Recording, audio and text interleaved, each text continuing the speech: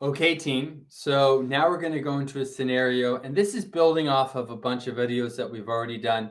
One was looking at fluency and oral reading fluency and looking at analyzing a student's reading of words in isolation, and they're looking at their oral reading fluency. Another one was looking at their oral reading fluency where we look at them reading words in context.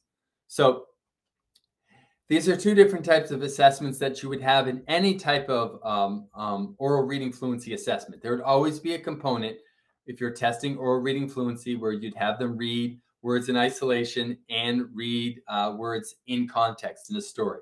Okay, so now we're familiar with those two different ways of assessing oral reading fluency. I want you to read this question. I want you to take 2 minutes and I want you to read it.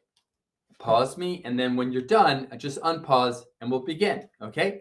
Pause me now, go.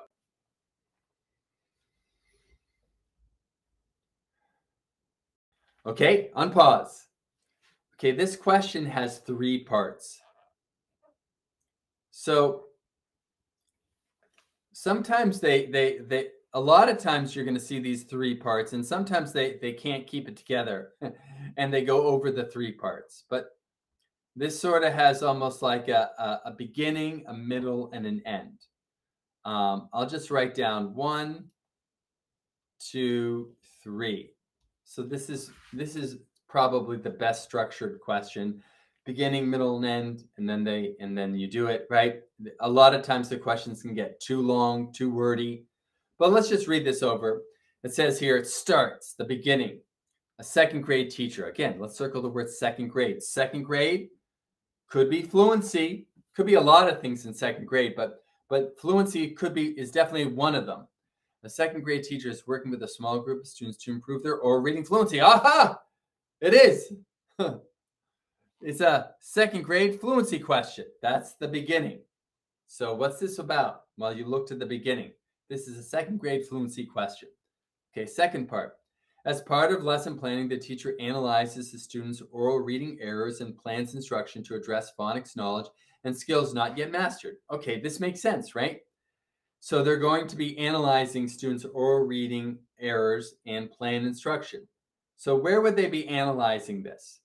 Well, they would look at when they're looking at a student's oral reading errors, these are errors that they've observed in assessments, maybe where you have them read words in isolation and read words in a text. And based off of these errors that you spot, you're like, this student here has to be taught, the IGH trigraph phonics pattern. Or this student here, just if you've watched these other videos, you would have saw that we were like, they need help with this diagraph. They need help with this constant diagraph and this vowel diagraph and this vowel diagraph, right? So we're spotting errors. It would make sense that based off of our analysis of these in these assessments, we would plan instruction, to address the phonics knowledge and skills not yet mastered. Yes, makes sense? The teacher's actions are likely to benefit the student's reading fluency. How is this going to help them? So team, when you fix these errors in phonics and the student gets better, and what will happen? Well, they will make less mistakes, right? Less errors. And what aspect of fluency will go up? So we think of fluency is made up of speed, accuracy, expression, automaticity, okay? But what is one aspect that goes up? Let's see. I think if you fix these things, accuracy goes up automatically, right? Okay, so let's see here. It says A, if you fix these things, how's it gonna? It's going to likely to benefit the students' reading fluency most directly by what? Encouraging the student to slow down and decode words letter by letter. Letter by letter. That's the opposite of what we want to do, right? A prerequisite of fluent oral reading. That is not what we want, right? For fluent reading. Yes, cross that one off.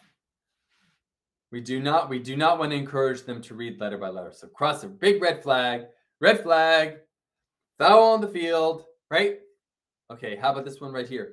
Focusing the student on increasing their reading rate, a key component of fluency. So reading rate, right?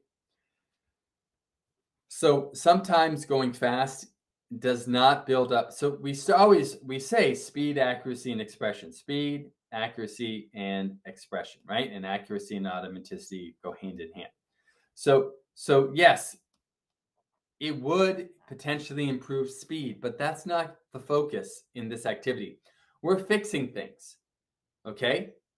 We don't want the student to focus on speed, because sometimes when a student focuses on speed going faster, what happens is they mess up on accuracy and they lose expression, right? So no, that's not it. Okay. How about C? Promoting the student's recall of a large number of grade level words by sight, a prerequisite of fluent oral reading. Again, that is important, building up their sight word vocabulary. But this activity here of fixing these things that we're spotting in phonics isn't going to help with, I mean, that is not necessarily a high frequency thing. If you do this and you fix these phonics patterns, eventually words like good and champ, right, and here will become part of their high frequency vocabulary. But that's not directly connected to this activity. What are you trying to do? By fixing these things, it's going to do what? It's going to directly what? Directly, immediately, right away, improve the student's reading accuracy. Doesn't that make sense, team? By fixing these mistakes, they're going to make less mistakes. And in return, less mistakes. These are all errors. You fix them, you fix it, you're going to make less errors. Accuracy will go up. It's a good question, team. Try it. Try it on your own. Make sure you can get to B. Cross out the others, okay? Another great question. The answer is B. It's from this test.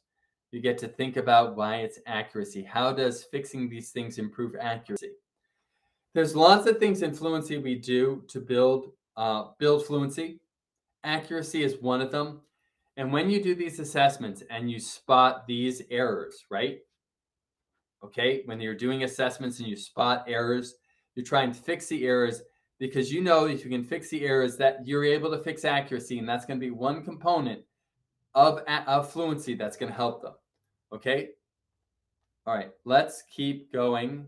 And the answer here is B again. Let's keep going to the next question. Okay? Let's keep